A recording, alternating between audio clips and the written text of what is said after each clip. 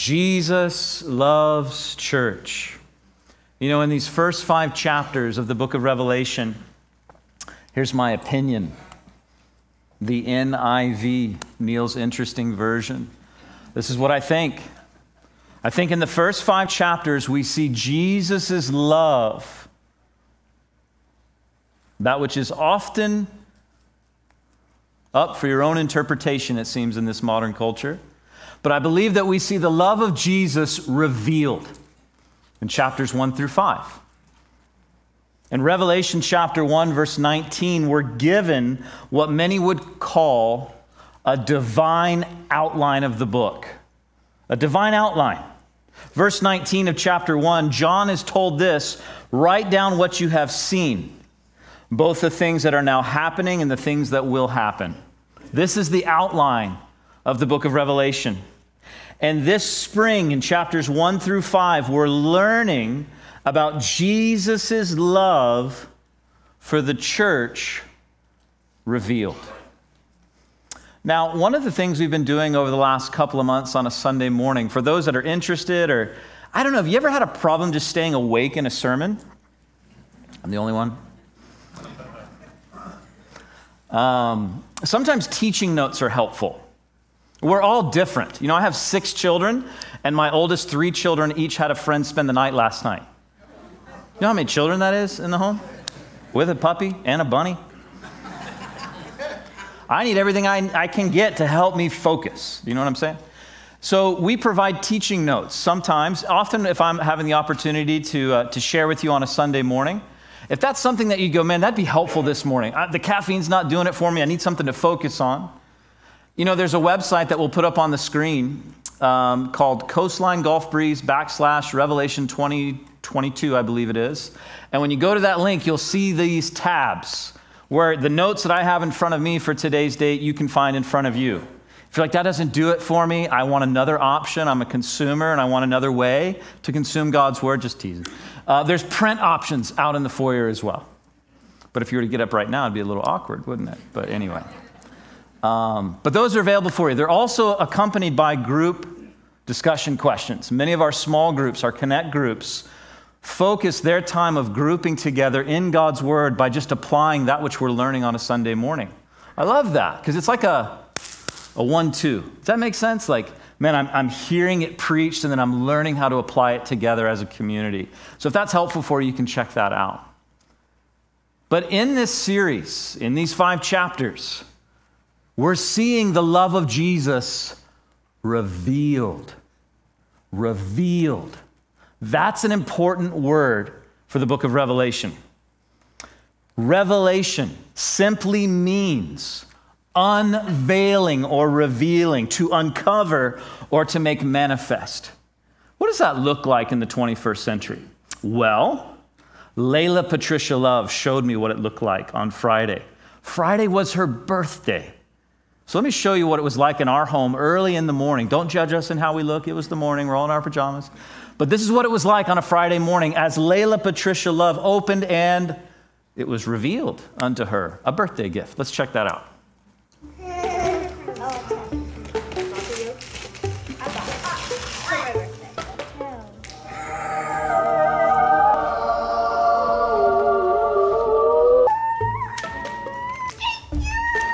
Got a new scooter. Look at that guy, a little jealous.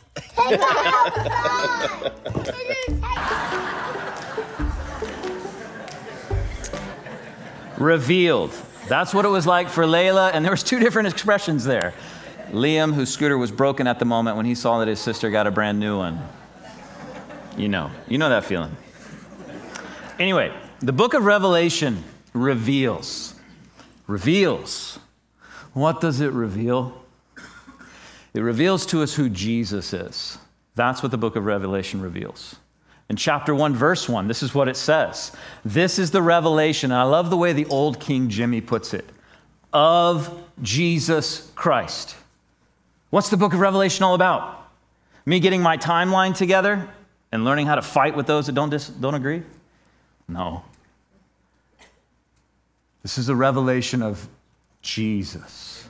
Of Jesus. which God gave to him to show to his servants, and the events that must soon take place. That's what Revelation is about. The book of Revelation reveals to us Jesus and the events that soon must take place. Who is Jesus? You know, I thought about that a lot this week. And many people still see Jesus as that humble servant who was homeless, who came to die. And that's who he was. But who is he? Let me share to you who Jesus is now in his glorified state. Revelation chapter 1, verses 12 through 16. This is what it says of Jesus. When I turned to see who was speaking to me, this is John, he said, I saw 7 gold lampstands. And standing in the middle of the lampstand was someone like the Son of Man. You remember that phrase that Jesus, the Son, that was a term that he'd often used descriptive of himself. He was wearing a long robe with a gold sash across his chest. His head and his hair were white like wool, as white as snow. His eyes were like flames of fire. His feet were like polished bronze, refined in a furnace. And his voice thundered like mighty ocean waves. And he held 7 stars in his right hand, and a sharp 2-edged sword came out of his mouth, and his face was like the sun in all of its brilliance. That's who Jesus is. Who is he? He's amazing. Like if you bump into him at Walmart, you don't miss him. Did you see that guy with a sash? Did you see that guy with a sword? His voice was like a hurricane. Why is this important? Jesus is no longer the humble, marginalized peasant from Galilee. He was that. He must be that for you and I to have a right relationship with God. But who is he now? Just one of the angels? No. He is the one who has all authority and power. Now, why do I belabor that point? Because the book of Revelation belabors that point. See, here's the thing about the book of Revelation. God has given it to us to prepare us, not to scare us. God has given us the book of Revelation not to conceal things from us, but to reveal the truth to us.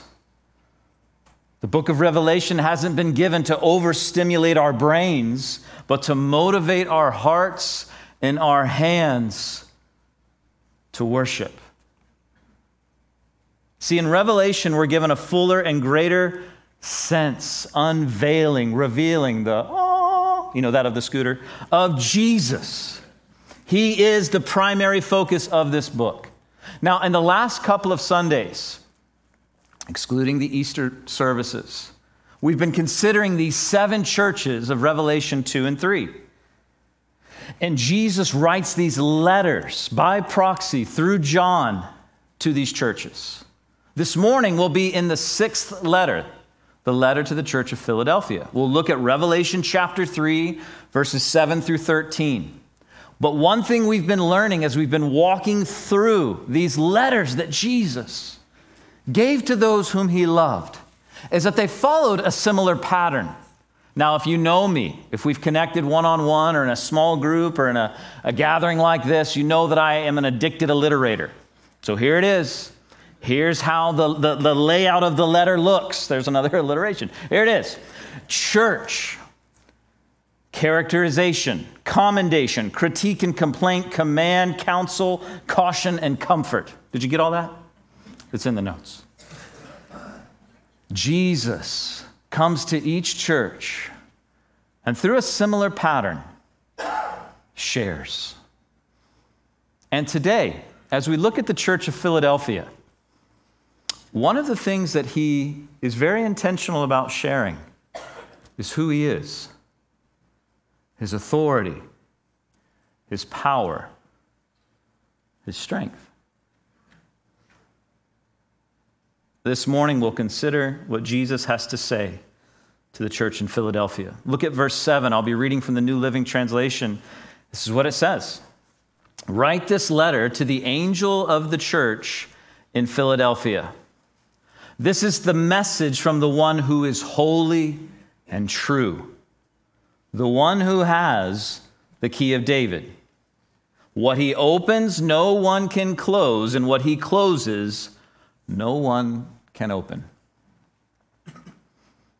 In this scripture, we see the church identified that Jesus is speaking to and a characterization of who Jesus is. The church. Philadelphia. Now, this isn't PA-USA. That's not where this is written to. But it's in modern-day Turkey. You may know this. What does Philadelphia mean? The city of brotherly... Yeah, the city of brotherly love. Unless you go to a sporting event there, then it doesn't mean that anymore. But it's named after its founder, Atlas II, he and his brother, they were just good brothers. Man, that's where the city came from, their love and care for one another. And the city was originally founded, I found this fascinating, as a missionary advocacy ambassador post for Greek culture. The reason the city of Philadelphia was there was to propagate something, was to proselytize, was to be an ambassador. Say, what do you mean? Well, an ambassador outpost for Greek culture. They had their merch that they were trying to get out. They had their stickers. They had their language. They had everything. They're trying to get a specific area, the East, connected to, aligned with, assimilated with Greek culture. It was located, this area, in a strategic place on the postal route from Rome to the east. In fact, the city of Philadelphia was often called the gateway to the east. And the city was to be a center for spreading Greek language, culture, all throughout the Asian provinces. And Philadelphia, history tells us, was a beautiful city, but here was the challenge of Philadelphia. They didn't have hurricanes, but they were on a fault line. And in AD 17, a massive earthquake had devastated that region. And many people in that region lived in constant mindfulness of the challenge of this. Do you know what that's like? That's like Bay Street. Do you know what Bay Street is in this area? You're reminded of where you live. Oh, there could be a storm. You ride by different homes. You go, there's a home, there's a driveway. There's a home, there's a driveway. And you remember, oh, the people in Philadelphia, this is the dynamic of their life. It was a beautiful city. The church there was small, but it was undergoing rejection, isolation, and persecution because of who they were in Jesus. That's one of the challenges they had, but they also kind of lived in this constant state of awareness of the aftershock of the earthquake. Why do I share all this? It plays into how Jesus relates to the church. We'll see that near the end of this text, but Jesus gives this characterization of himself. It's the way in which he connects to the church. He says, I'm the one who's holy and true. Why is this significant? Well, first and foremost, this could be translated as a title that was often used for God, the Holy One. You see that in Isaiah and also in Habakkuk. But the word holy there, it means that he is uniquely set apart from everything and everyone else. No one, no thing is comparable to him. He's true, he says. In the original Greek language, there were two words that could have been used to identify truth. And the one that's used there means real, not fake. He's the true one, the genuine one, the one in which no one else could compare to. Jesus is not humble and a marginalized peasant, but he is holy and true. What is this saying? He is God. Jesus over and over and over again through his messages and miracles, attested to his deity. When Jesus rode into Jerusalem on Palm Sunday, that was the public declaration without having to utter a word that he was Messiah and he received worship. If anyone ever comes to you and says, Jesus never claimed to be God, take them to this text. Jesus is the one, it goes on to say, who has the key of David. This is a quote from Isaiah chapter 22. And most of those to whom this letter was originally intended were Jewish. They were familiar with this quote. It was related to a Jewish hero of theirs who was a dependable leader for God's people. And this is what Jesus is saying. I am the one. Eliakim, that guy that you guys would have known from the book of Isaiah, he was just a shadow. He was just a preview. He was just a trailer of a coming attraction. I am the one who has the key of David. What does that mean? Complete control over David's domain. Jerusalem, the city of David, the kingdom of Israel. And he says of himself that Jesus alone can open doors that no one else can and closes doors that no one else can open. Why is this important? Why does this matter? The church in Philadelphia was struggling. Anyone ever been in a place of struggle? Back left is awesome. You guys never struggle. Oh, one person back there. What does he say to those who are struggling? I'm holy, I'm true. I've got the keys. When you're struggling, you need to know. When things are spinning out of control, you need to know that Jesus is in control. He's got the keys of David. He's true. He's holy. Now hang with me. Before we learn more about how this applies to our own story, I want to continue reading this letter to the church in Philadelphia. In the remainder of this letter, we're going to see that Jesus brings that commendation, that encouragement. He gives instruction, commands, he gives counsel, he gives comfort. But this is one of the only churches that he does not bring a critique or a complaint. In verse 8, we see this commendation. He says in verse 8, I know all the things you do, and I have opened a door for you that no one can close. You have little strength, yet you obeyed my word and did not deny me. Here's the encouragement. Here's the truth. Jesus sees everything that you do. My wife and I have been my wife and I this month for 15 years. And when we got married on Mother's Day weekend. 15 years later, we realized that was not smart. When you have 6 children and all the things that you want to do, that just doesn't work. And things change in 15 years. You say, what do you mean by that? Love changes throughout 15 years. It grows, it develops, it matures. Part of that maturity is these 6 humans. And one of the things I see about having a partner, and one of the greatest ministries I've ever experienced, marriage and family, is how much goes in to keeping little humans alive. And it is one of the most thankless ministry positions anyone could ever have. Sometimes I meet people, maybe not in our local context, on the West Coast or somewhere else, and they'll say, tell me about your life. And I'll say, let me tell you about my wife. Because people go, how do you do the things that you do? Have you met Cece?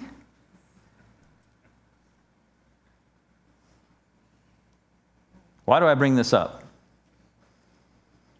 Sometimes you feel alone, like no one sees, no one cares. Does this matter? Jesus sees everything you do. I'm often reminded, and I know I've shared of this illustration so many times, of Brother Lawrence, the pot washer that brought revival, the monk whose position was not preaching, was not leading music, was not writing. It was washing. And yet he did that unto the glory of God and to the good of others in such a way that it infected that local congregation with the joy of Jesus, and many upon many were saved and a revival broke out. We learned last week from Pastor Daniel, the struggle is your friend. Struggle is that which helps strengthen you. And whether or not you can articulate this or not, what you want most in life is not money. It's not for the dust to finally settle for, because when it does, you're just trying to kick it back up again because you're bored. What you want most in life is to grow and to matter, to bear fruit. Can't do that without strength. So what does God do in his grace? He gives you the ability to struggle so that in your weakness, you'll find your strength. What do you need to hear when you struggle? Jesus sees. He's with you. And Jesus is the one who opens and closes doors. You know, in Psalm chapter 75, verse 6 and 7, it says this, "For exaltation comes from neither the east nor the west nor from the south, but God is the judge. He puts down one and he exalts another." One translation puts it this way, promotion comes from God. Don't work yourself to death so that someone else will see you. The one who gives promotion, he sees. Trust him. Trust him. Work as unto him. Work as unto him. And what is Jesus like? What does he enjoy? What impresses Jesus? You know what he says here about these people? They obeyed my word and they didn't deny me. That has nothing to do with how much education you have, what your cash flow is like. It has to do with your heart. And every single one of you can qualify in this. You can win in what Jesus wants you to win in. They obeyed my word. They didn't deny my name. I like those people. That's what Jesus says. You know, I came across a video from Pastor Greg Laurie that I wanted to share with you that I feel like hits this point home. Let's share that video real quick. Now, I've been a Christian for well over 40 years. And after my conversion, I was impressed by certain things that I'm not as impressed by today. Initially, I would say I was very impressed with super gifted people. A gifted preacher, a gifted evangelist, and maybe a gifted singer. And though I still appreciate those folks today, I'm impressed by other things more. I'm impressed by people that faithfully live as followers of Jesus. I'm impressed by a husband that keeps his vows to his wife all the way to the end. I'm impressed by a wife who stands by her husband through thick and thin. I'm impressed by a Christian who stays with it every day through sunny days and stormy nights. I'm impressed by a believer who weathers the storms and grows stronger in their faith. And that's what following Jesus is all about. It's long obedience in the same direction. That's what it means to be a Christian. Long obedience in the same direction. You just stay with it each and every day. I love that it's that simple. To stick and to stay with Jesus. Listen, there's only 2 churches that Jesus doesn't have anything that goes, I'm a little upset about this. What does that mean, that this church was without sin? You know, there's a lesson in what's not said here. That sometimes not every single sin needs to be pointed out about your spouse, about your leadership, about your partners. It wasn't that this church was sinless, no. I think one of the things that should be the tone and tenor of any Christian is grace and mercy. It's not that Jesus looked at this church and goes, oh, they're sinless. No. But he looked at this church and they were suffering for him and just hanging in there. And it's like he says, I've got nothing bad to say about you. Just stick and stay with Jesus. It's interesting. The church that just loved people and the church that just stayed faithful in these 7 churches, those are the 2 that Jesus had nothing negative to say about. He had a lot to say negative about the show church, that had a big presentation but was hollow. Had a lot to say about the doctrinal church that made sure every T and I was crossed in the doctrine. He had a lot to say about that church. You know what it doesn't have anything to say bad about? These people love people and they're faithful. You can do that. You can love people, you can be faithful. And yet this is what is in great demand. This is what is lacking in most leaders and most Christians. They just love people and they keep showing up. But I want to share this with you. This is something you can own. You can do this. And the thing that I love about this is what Jesus says. I like that. There's genuineness there. There's love there. There's consistency there. And he says, I'll give you doors. Doors of opportunity to serve for evangelism, whatever those doors may be. But walk through the doors that God opens. You guys ever heard of Wendy's, the redhead that sells cheeseburgers? You heard of that place? Years ago, I don't think they do this anymore. And I understand for not doing this, but they had this little marquee sign that said, if you buy X amount of meal deals, I forget how many, like 40 or something, you win a free flight anywhere in the intercontinental United States. I was like, ooh, you can tell by looking at me, I like cheeseburgers. But I can't afford 40-something meals. So I went and got one. And I noticed that the way by which Wendy's was keeping track of whether or not you got 40-something was by like the UPC code on your cup. And the cups were 99 cents.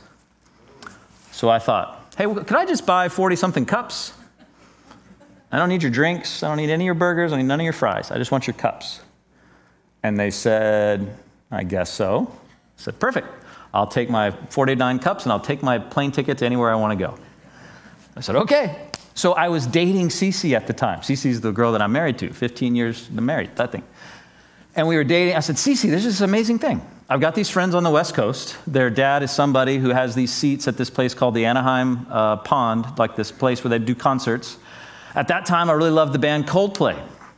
I said, here's the deal. They have box seats for free. The concert is completely free. And all of these friends, guys and girls, the girls are staying in this house, guys are staying in this house. And if you spend 40-something bucks, you get a free ticket. Here's what I think we should do. This is a door of opportunity. It's biblical. Like, let's get the Wendy's cups, fly to California, go to this fun free concert. We'll stay in separate houses. It'll be fun. We're dating at the time. That's what's appropriate. And then let's just come right back. And Cece said, well, what if they don't like me? Who, Wendy's? No. Your friends. I said, who cares? It's a free flight. We're just going to see them for a few minutes. We'll come right back. She goes, well, I don't know. She had all these questions about what we would do when we got there. And I said, listen, I have no idea. I don't know all the things that God has for us, but I know that Wendy's is selling these cups. I know that the place is free. Everything is free. I mean, you kept using that buzzword, free, free, free. And she just goes, nah. And I said, we'll see you later. I'm going. We're not married. I'm going. So I buy the cups, I go, and then this is like old flip phone. I'm taking like a video of it to show it to her. Kind of like to make like the Liam video you saw earlier with the thing. I'm a sinner, but and so I sent it to her and she goes, oh, I wish I was there. And I said, Cece, I did everything I could do to try and encourage you. And so we have this little thing that now you know about, that anytime we have an opportunity, I say this might be Coldplay. You know what I'm saying? You don't maybe not want to miss out on this. And this is the point. This is the illustration. This is why I share this with you. God has doors of opportunity often all around you. It's whether or not you're paying attention that really matters. Charles Spurgeon used to have a school whereby which he trained preachers. If you don't know Charles Spurgeon, you can Google him. He's known as the Prince of Preachers from the 1800s. And I've read and I'm told that one of his first things he would ever do with aspiring preachers is would put them in a waiting room before they would come into his office. And they would sit there for which felt like forever with no instruction of when he's coming or when things are going to get started.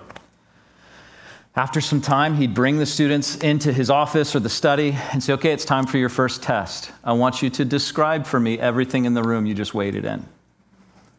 And they said, what? He said, yeah, this is your first test. Learn the art of observation. What color were the drapes? What color was the carpet? How many people were in the room? Was the room cold or hot? Was it clean or dirty? He said, when you come to a text, you need to learn to look at a text through every single angle so that you can serve people most effectively by explaining it. And if you're not one who's paying attention, you're going to miss it. And here's the challenge that I find often in my own life. I don't know about your life. I don't know everyone in this room. Oftentimes I can miss what God's doing all around me because I feel like, oh, no one sees what I'm doing. When's the promotion going to come? Or whatever. Instead of just paying attention, God, what have you put around me? And how can I bring you glory and good to somebody else? That's my job today. God's opening up doors of opportunity for you all around to serve him, to share with people the good news. Don't Coldplay them. Does that make sense? Like, buy the Wendy's cups. Go for it. Like, go for it. Life is so brief. You're only going to get one May 1st, 2022. You get one shot. The morning is almost over. And you're thinking, thank God, this guy. The afternoon's coming for you, the evening, and then it'll be done. Man, live it. Live it well. Live it wisely, but live it well. Live it for that which matters. And the line of service that I give my life to, we see the highs and the lows. We see births and celebrations, and we see cancer and we see death all the time. And part of this perspective gives me a sense of the brevity of life. And I just don't want you to miss it. Don't miss it. He gives in verse 9 some counsel. He says, look, this is intense. He says, look, I will force those who belong to Satan's synagogue. Can you imagine showing up to that church for the first time? This is Satan's synagogue. That wasn't how they identified themselves, but it was how he identified them. Those liars who say they're Jews but are not, to come and bow down at your feet, they will acknowledge that you are the ones I love because you have obeyed my command to persevere. I will protect you from the great time of testing that will come upon the whole world to test those who belong to this world. What's the point of this? What is he saying? It's reckoning. Reckoning. We will see this in the fall. That God's not like anti-consequence. God's not anti-judgment. That's why we have the cross. Because God, in his righteousness, judged our sin on the cross. Amen. And for those that don't want that, then judgment must be upon them. But Jesus is saying this, there'll be a reckoning. He says at this time, during this time in culture, the Jews and the Jewish Christian believers, synagogue was like the center of social and economic life. And Christians were being shunned, put out from the synagogue because of their faith in Jesus. That meant they were isolated, disgraced, embarrassed, shunned, missed out on vocational opportunities, missed out on jobs. Their income was going down. Educational opportunities were being taken away from them. And what does Jesus say? You know that synagogue of Satan? You know those liars? They will bow down at your feet. They will acknowledge that you're the ones that I love. And I will protect you from the great time of testing that will come. I don't know what all that means. But I do know enough to say this. Jesus says, one day I am going to right every wrong. And truth will be heard. I'm thankful for that. Because we live in a world where everyone shows you what they want you to see. That's not a bad thing. Like when you invite guests to your home, you want to clean up, right? I want to show you what I want you to see. Nothing wrong with that. But if it's disingenuine, if it lacks authenticity, that's the world we live in. There will be a reckoning. Now, I wanted to share with you what Warren Wiersbe says about this, because I think he gets into a dynamic, a layer of this text that we don't have time to get into this morning, but we will get into later in the fall. But I love how Warren shares this about this time that's going to come upon the whole world. We'll put it up for you on the screen. He says this, he would keep them from tribulation, Revelation 3:10, This is surely a reference to the time of tribulation that John describes in chapter 6 through 19, that time of Jacob's trouble. This is not speaking about some local trial because it involves them that dwell on the earth. And he gives some cross references there. The immediate reference would be to the official Roman persecutions that would come. But the ultimate reference is to the tribulation that will encompass the earth before Jesus Christ returns to establish his kingdom. In many Bible scholars' understanding, Revelation 3:10 is a promise that the church will not go through the tribulation, but will be taken to heaven before it begins. You know what I love about this? Jesus says, listen, you're mine. I've got you. I'm going to protect you, and I'm going to right every wrong. I love that. I love that that's the Jesus we serve. The one who is holy and true and has the keys. He says, I've got you. I've got you. Just keep moving forward. See, for those that are struggling, what they need to hear most is that Jesus is with you. He sees you. He's on your side. And one day, every wrong will be made right. So he gives a command in verse 11, I am coming soon. Hold on to what you have so that no one will take away your crown. Hold on. When he speaks about someone taking a crown, this isn't like a thief coming in the middle of the night and stealing your birthright or something. But it's basically saying, you don't want to miss out on what God has for you because you give up or you give in. One author wrote this, never forget that the man most likely to steal your crown is yourself. Keep your heart with all diligence, the proverb says, for out of it are the issues of life, Proverbs 4:23. The author wrote this, you are in no greater danger from anyone or anything than from yourself. I remember that thing that my dad has often shared. You know, my dad's been serving, specifically in this community, for almost 40 years. And when you get a guy like that who's that faithful and that consistent, oftentimes people want to go, well, how do you do that? Or ask questions about the ministry. And I remember one time he was asked, you know, John, what's been one of your greatest challenges in ministry? He goes, oh, that's easy. Me. That's been one of the greatest challenges. Me being one who's still going through the process of sanctification while leading others in their own walk with the Lord. Why do I share that? Because this is what Jesus is saying and sharing. Guys, I want you to hang in there. And I want you to do it alone. I don't want you to lean on anybody. I don't want you to go to church. I don't want you to get into a small group. I don't want you to have any support. No. See, I'm going to put this image up on the screen. You've seen me share this many times.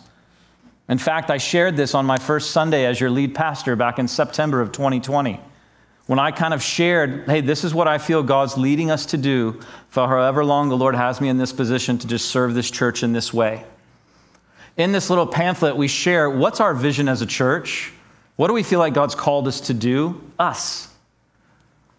And if I were to boil it down very simply, I do believe we're here to see new life in Jesus. And then as a church, we're to gather together. You're doing that right now. To love and worship God. We're to group together, to build community, connection, koinonia, fellowship.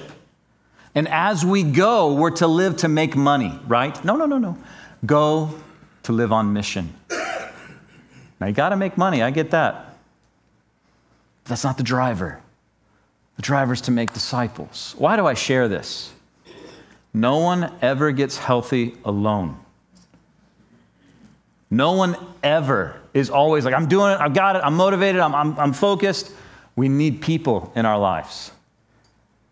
Personally, I need to be in a small group. So last week, I think I was in 4 of them. 2 men's groups, 1 co-ed group, and then 1 online group. Why? Because I'm just bored, there's nothing going on at home. No. Because I recognize, hey, I need to be connected. It's very easy for a pastor to become isolated.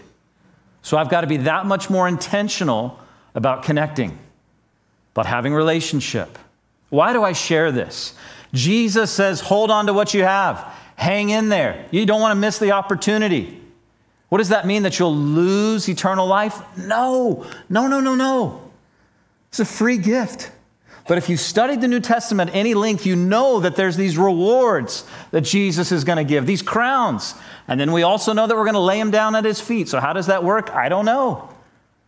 But I know there's this dynamic, this encouragement, this exhortation from the New Testament to run your race well.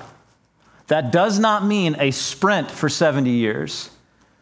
It means recognizing that life is short, but it's also long. And that there's pace to your walk with the Lord. There's progress. And that you need fellowship. You are not designed to do life alone, but to do it in community. And then the comfort we see from verses 12 and 13. Jesus says, all who are victorious will become pillars in the temple of my God. They will never have to leave it. And I will write on them the name of my God, and they will be citizens in the city of my God, the new Jerusalem that comes down from heaven from my God. And I will also write on them my new name. And then Jesus closes this little letter with the same caveat he always does.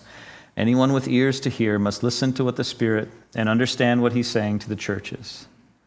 Jesus says, all who are victorious, and he says 4 things about those who just stick and stay with Jesus. They will become pillars. Anyone ever heard of David Guzik? Man, I love David Guzik. Wonderful guy. I'm so excited that he's going to be with us in September for an Enduring Word weekend where he's going to give an overview of end times theology. It's going to be a wonderful time. But he says this about this text. He says, the ancient city of Philadelphia suffered from frequent earthquakes. We learned that together when we opened up our time together this morning. And he shares, when a building collapsed in an earthquake, often all that remained standing were the pillars. Jesus offers this same strength to remain standing in him when everything around us crumbles. The pillars hold up the building. The only thing supporting the pillar is the foundation. And I like what he says here. True pillars in the church support the church, and they look to Jesus as their support foundation. I love what Jesus is saying here. Those that were in Philadelphia, that would have seen pillars still standing from broken down buildings. Jesus said, I'm going to make you a pillar. The ability for Jesus to connect with people is astounding to me. He says, they will never have to leave. Because of the tremors of the earthquakes, the excommunication from the Jews, these Jewish believers undoubtedly felt unsettled and probably somewhat insecure. You know, I've shared with you that I have a number of children. When we moved from Destin to Gulf Breeze a few years ago, we moved 3 times inside the space of 10 months. And at that time, we only had 5 children, but that was still a challenge, 3 moves, 10 months. And I remember in the home that we're currently in, we were in it for about, 2 or 3 months. And my boys, they're my younger ones at the time, they said, Dad, when are we leaving this place? And I said, what do you mean, boys? So when are we moving again? They had gotten so used to moving, like every few months, that they thought, this is just how you live. You live unsettled, like you just live like a vagabond. And like for these Jewish believers, that's how they felt. Nobody wants us. We're unsettled. We don't have a home. So what does Jesus say? In my house, you're never going to have to leave. That's just what they needed to hear. He also says that they will become citizens of the city of my God. Your home is permanent. See, in that culture, especially in the synagogue, there would be like a roll call, a ledger. And undoubtedly, their names had been crossed out because of who they were in Jesus. And Jesus tells them, now you're a citizen in my kingdom. And lastly, he says, they will have his name written upon him. At that time, the pillars would have names of those that were important in the city written upon the pillars. And Jesus, just using imagery that they would have been so familiar with, says, I've got my name stamped on you because you're my pillar. What's it take to be a pillar? Well, do you have the doctorate in ministry?